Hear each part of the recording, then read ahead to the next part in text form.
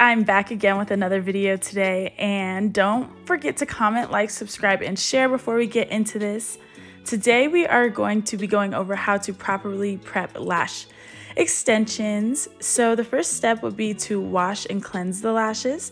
So as you can see, I'm using my foam cleanser right here and a lip applicator. I just apply the foam cleanser on top of the lash extensions and brush my lip applicator through as if it was a spoolie. And as I'm washing the lash extensions, my main focus is to get between that natural lash line and the base of the extensions. So any oil, dirt, debris, anything that has been caught in between my client's lashes and her natural lashes can be cleaned out, and I do that for about 10 seconds. And final step of cleansing and washing lash extensions is to rinse them. This is the most important step. If you do not rinse off the cleanser on your lash extensions and you just leave the residue of the gel cleanser or foam cleanser that you're using, it defeats the entire purpose of washing the lash extensions. And to my ladies out there who are watching who wear lash extensions, please remember to wash your lashes. Tears, sweat, and oil break down the glue, causing poor retention. Anytime after you cry, sweat, or are exposed to oil and steam, please wash your lashes. And if you don't have a cleanser on hand or you don't have access to a cleanser, at least rinse your lashes every time after you cry to help your retention and help out your artist.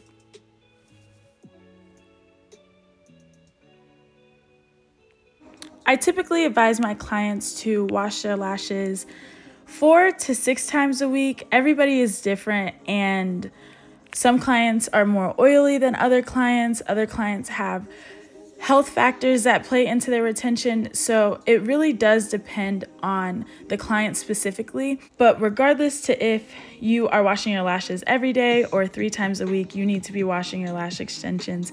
If you are a constant wearer of them or you are thinking about getting lash extensions. And so now we are done with her lash bath, and we are going to begin to fan out her lashes and dry them.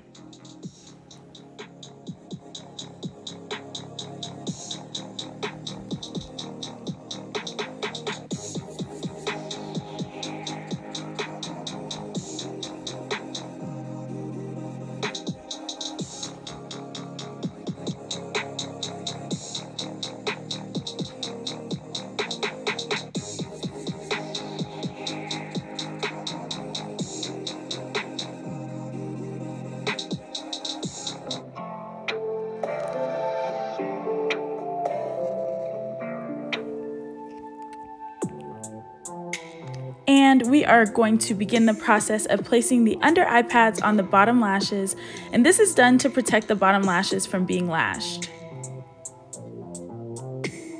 So I begin by taking my pinky and separating the upper lid and the lower lid, and I use my opposite hand to begin to place the microfoam under eye pad onto my client's bottom lashes. And as you can see, I do it here again. Using my middle finger, I pull that bottom eyelid down, separating it from the top, using my opposite hand to place and stick the under eye pad.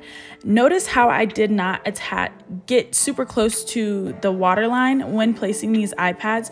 You want to make sure you don't get super close to the waterline. It'll cause irritation and can cause your client's eye to be open, which will make them exposed to fumes during the lash process. So I go back in for all of the little tiny itty bitty hairs that I missed with tape, and I just tape those lashes and secure them down so that I can ensure that no bottom lashes are peeking through at all.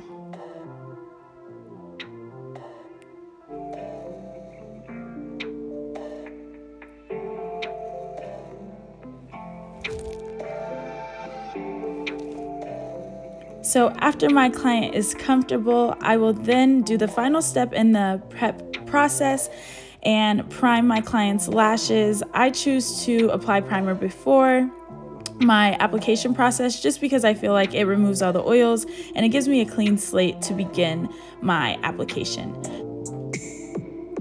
And I begin the lash application process, and this was a fill. I have already removed her outgrowns, and I just start filling her and lashing her.